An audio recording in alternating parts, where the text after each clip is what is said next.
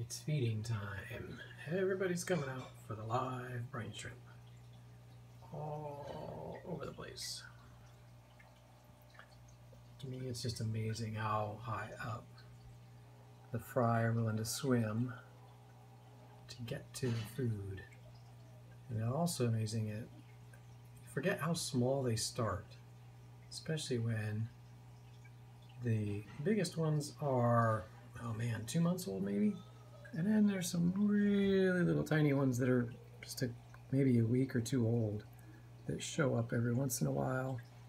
But it's just babies everywhere. In the process of preparing a fish rack so that I can put some grow tanks.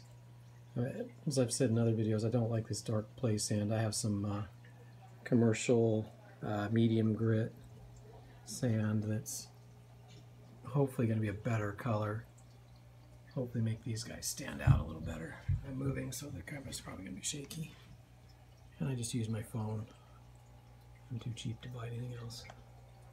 And this works just fine. And I have a female that's set up house back there. I don't think she's got any fry yet, but it's possible she's going to try. And when I set up my other tanks, I'll move those little guys there out and leave them in the grow tank. I may even move a multi-breeder group into the fry tank as well, just to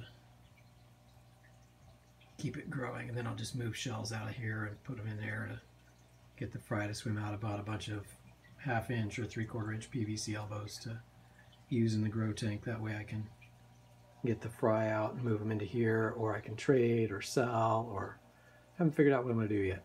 But that's feeding time. All those little specks are live baby brine shrimp. Should have been fed yesterday, but I didn't have time. I was building the rack instead. Anyway, that's all for now.